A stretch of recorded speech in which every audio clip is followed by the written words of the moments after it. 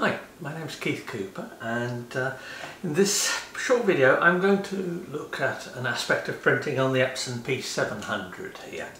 Now it's a 13-inch pigment ink based printer. I've got a review and quite a few other articles as well, so this is specifically looking at printing on canvas. Now, normally when I think of printing on canvas I think of printing from a roll and on a bigger printer than this. But you can get sheets of canvas, and in this instance this is a matte canvas. There's possibly a slight sheen to the surface, but very little. It's effectively a matte canvas. This is an old HP branded one, which is 380 grams, has no problem feeding through here. What I would say is if you want to take sheets of canvas, you can have up to 13-inch width here. Now, 13-inch rolls of canvas are probably not common. I've never seen one. I test this because I've got these A3 Plus or 13-inch by 19-inch sheets. So you can get 17-inch rolls of canvas. So you could cut off 13-inch sections of 17-inch canvas, and you could print on 13-inch by 17-inch. So that's almost as big as this. So you can get fairly large size canvases. This is a profiling test target. I made the profile for this. I've made a custom profile for it. There isn't any profiles available for the P700 900, and I would say profiles for the 700 900 are interchangeable. So whereas I'm talking about a P700 here, if you've got a P900 it's exactly the same but wider. From a profiling point of view there's no real difference whatsoever. There are a few minor differences, but you can use profiles interchangeably. One of the things I notice when I'm making a profile is I take a chance to have a look at how the media looks. Now, this is not a test image as such, but it covers a very wide range of colours and greater scale tones. So you've got a black bar across the top here, and I can see that, yeah, it's a fairly good black, but it's not a really deep black. Now, I wouldn't expect that on a matte media like this. If I want really deep blacks, I'll use a Barita paper or a gloss, semi-gloss paper, something like that. You don't tend to get really deep blacks with pigment inks like this on media like this. Now, in terms of how you actually make use of the media once you've printed it, lots of options. You can frame it, you can mount it on a stretcher. What I have noticed that if you want to varnish it, and in varnishing it the colours will take on an intensity and depth that you don't get off the media itself. I don't use canvas a lot myself. I have some glossy canvas I use occasionally, and that doesn't need coating, but you do have to be a bit careful about how you handle it. But this is just a basic, fairly fine texture canvas. I can see on the side, on the non-coated side, it's slightly warmer. I can see some flecks in it, but the coating on the front is a bright white matte coating. So that's, I know it's going to work because I've made a profile for it. Now, the image I'm going to print, so I've just picked one at random here with fairly light colours. I don't know exactly how this one is going to look.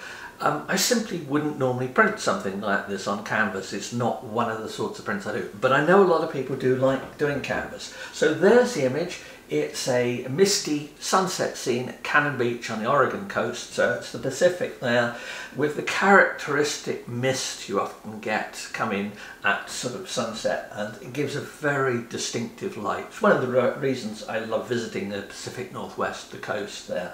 It's the light you can get around the sea.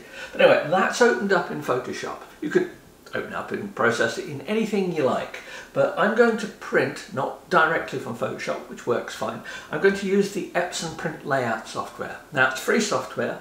I've covered it in my written reviews and other videos, so I'm not going to go into details of how to use it, save that with this image that's open in Photoshop and I've prepared it ready to print, I'm just going to use the automate function and send that to Epson Print Layout, which is working effectively as a plugin, so it'll handle the processing there. Now, here one I opened earlier, instantly you may notice that the image looks slightly different. That's because I'm making use of a feature of Epson Print Layout here. I'm not going to print this one, by the way, this way, which is doing a gallery wrap. So it is reflecting part of the image around the edge. Now for this you specify the frame size that you want, and then it will wrap the image for however big a margin you want over it. So to print this you need to know the size of the actual stretcher you're going to do, the wooden stretcher, and then you put the canvas round it and tack it in place or glue it in place depending on how you're doing your mounting. So in this you can see it's stretched, it's mirrored the image around the edge. Now you can have a soft edge, you can do various bits and pieces, you can set the sizes quite carefully, you can set custom sizes of stretcher. But remember, we're limited in this instance to a 13-inch by 19-inch print area. So we knock off an inch border on either side. That gives us 11 inches. Sorry for people who work in metric. This is still, I still think of the print sizes in inches. I do calculations in millimeters. I happen to know in the US people use mostly inches. Here, people, depending on how old you are, use a mixture of inches and metric, and elsewhere people use metric. But you can work it out, it's hardly rocket science, and you can set the units here. So I'm just going to be talking about inches because it's convenient. So 13 inches there, inch border, that gives us 11 inches, with an inch on either side. With an inch at top and bottom, that would give us 17 by 11. So that would give us a maximum size of 17 by 11 with an inch border. Now 17 by 11 is not a common size. You're much more likely to get stretchers 8 by 10, 8 by 12, 10 by 10, which will work on this for us now. But it changes the image, so be prepared to crop if necessary. Now that's set there with a type gallery wrap, and it's set for that, but I'm just going to print normally. I'm just going to go to standard, and it resizes, and there's a normal print with a border and whatever. I could print a dark border on it if I wanted, but I'm just going to do this just as a normal print, printed straight out onto the media here. Now I've selected in Epson Print Layout here, I've selected the printer type, the media type, and it's important to use the right media. I've also loaded the media in here, and I've set the media type to canvas matte on the size here. So I always set the media type and size on the screen here as well as the software. Some people say, why do you bother?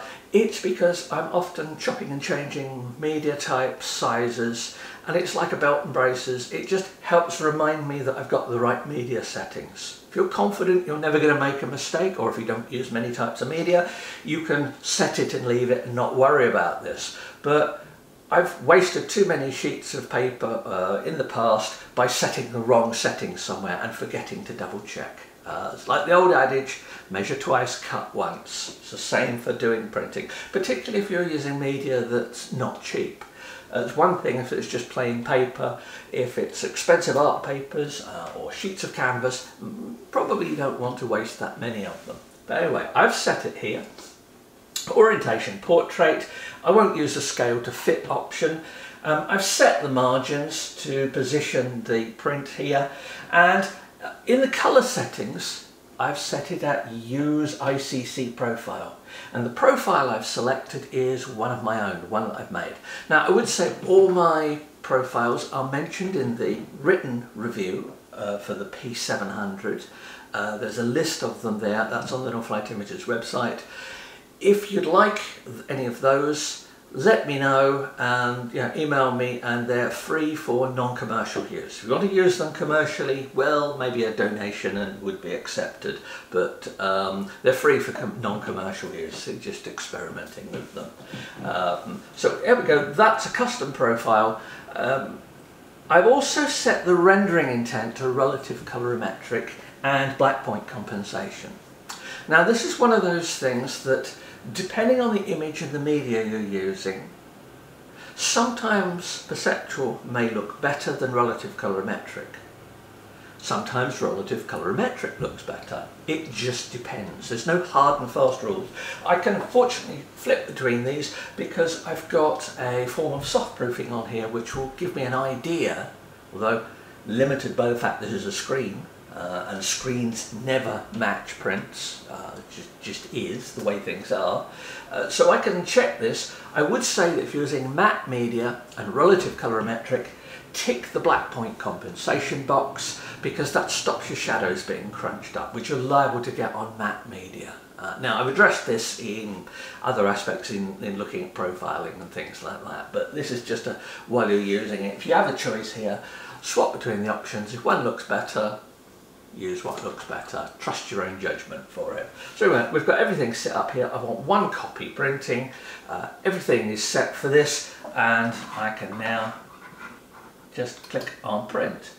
Now, this is going to take a little while. I'm running it on a slowish laptop, and it's going to work out the print data. It's quite a large file. Resize, whatever, do all the stuff that the driver does, and send it to here. This is the point where I get my cup of coffee and wait for something to happen. Printer is connected wirelessly. It works absolutely fine like that. I've used it on Ethernet, I've used it on USB. Whatever is convenient, seems to work okay. Would just say, when you set up your printer, if you're using a Mac, do make sure you've not accidentally selected the AirPrint driver. The AirPrint driver has a limited functionality, and if you're using a printer like this and on a Mac and you suddenly notice that a lot of your printer settings are not there, then check that you've not accidentally selected AirPrint. It's easily done. I warn against it in all my reviews and everything because it just causes people all kinds of problems. Now, here we go, it's loaded it and it's printing. Nice thing about the P700 is I get a little image here showing the print that's going to come out. That's the image data, and there's a light inside so I can actually check that it's printing, and it's printing very nicely. I see some blue sky. So there we go, it's printing. I mentioned earlier that I'd prepared the image in Photoshop. I often get asked by people, what do I do for my images that come out of the camera for making a print like this? Well, it's very rarely that, even if I'm using a high resolution camera and I've got everything spot on in exposure, it's very rarely that a print image comes out that's absolutely perfect for printing. So I use Photoshop because I've used it for well over 25 years. So I know Photoshop. I still use some techniques in editing my images that would not be unfamiliar to myself when I was using a darkroom 25 years ago.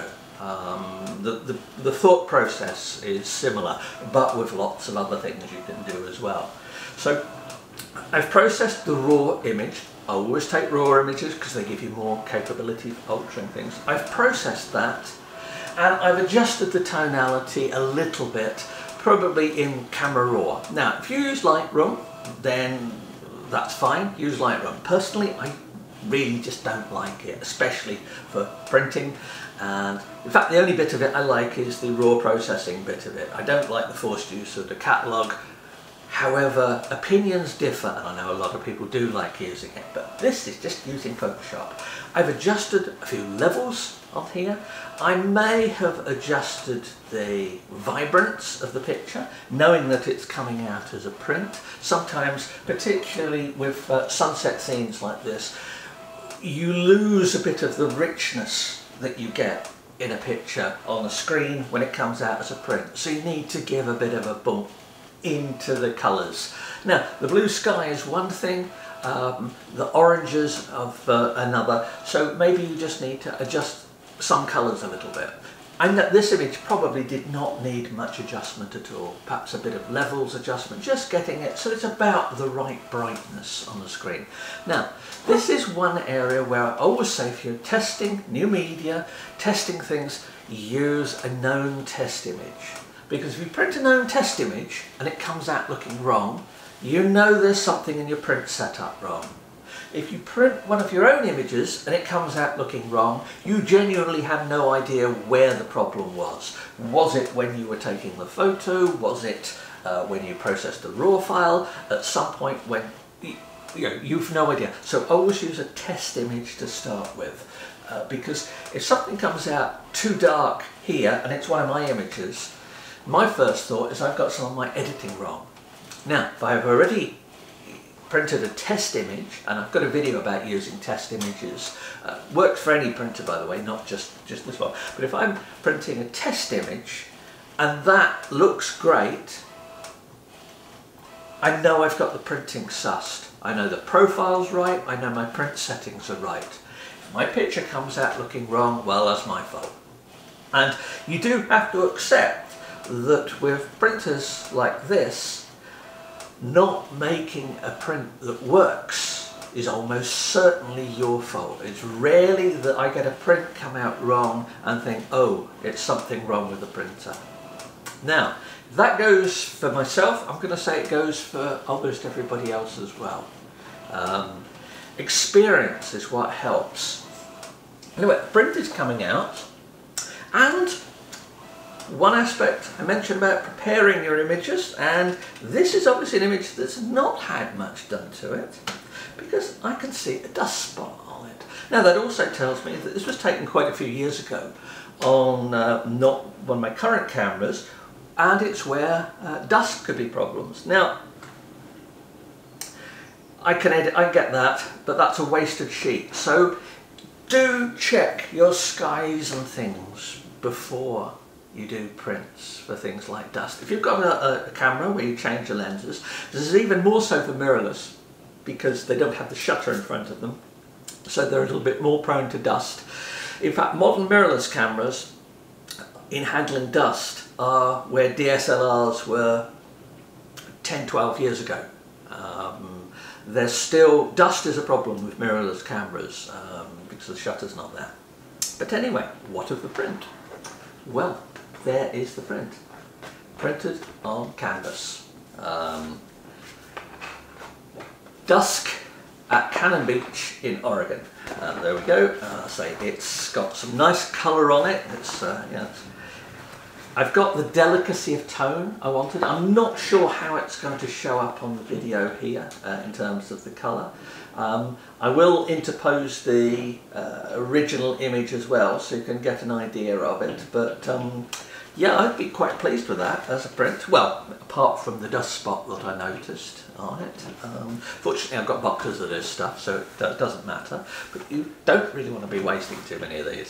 Anyway, there you go. There is a canvas print. I could have printed it with, for putting on a stretcher or anything like that. It's fairly muted colours, so they suit this matte sort of media. Works very well, looks nice. I hope that's been of use. I'm going to be doing some more. I've got the P700 here for a while, so I'm going to be doing some more specific types of prints, covering a little bit about the print, about the image preparation first as well. So if you've got any questions, please do feel free to ask them with this video. Thanks for watching, and please do subscribe to the channel if you find it useful. Thank you.